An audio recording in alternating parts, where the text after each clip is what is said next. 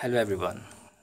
This was my old printer plus scanner from which I got some stuff, kind of useful stuff.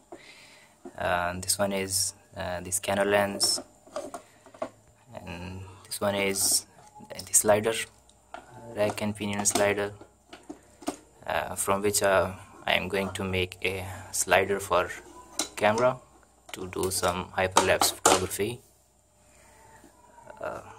This one is the lens, scanner lens. I have done some stuff with that. I'm trying to show you guys. Hey, this is the green color. Some other colors also.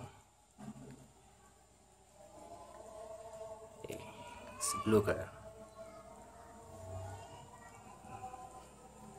And next we have the red color.